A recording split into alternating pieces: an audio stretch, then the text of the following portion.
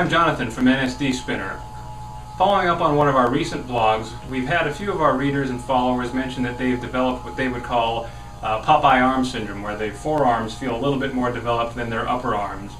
That's very easy to understand. The spinner does use a lot of forearm muscle, but that's, it doesn't mean that you're stuck with just working forearms. You can actually incorporate an upper arm workout with the spinner as well. One of the first exercises I like to do is for biceps.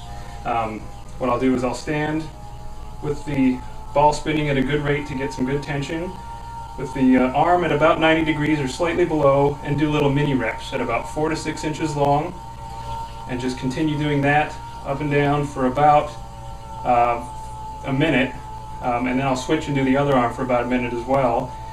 And I only like to do it about 4 inches, 4 to 6 inches as a range of motion. Any more and you can, the ball starts to lose its momentum.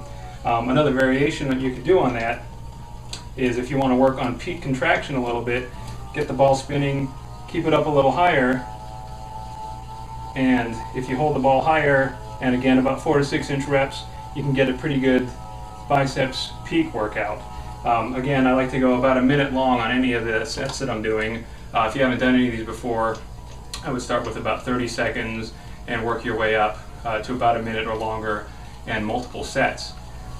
For triceps, there's also another exercise you can do. What I like to do is, again, get the ball spinning at a decent rate, put the arm straight down, and then tilt back about 15 degrees or so with the ball facing the wall or up towards the ceiling.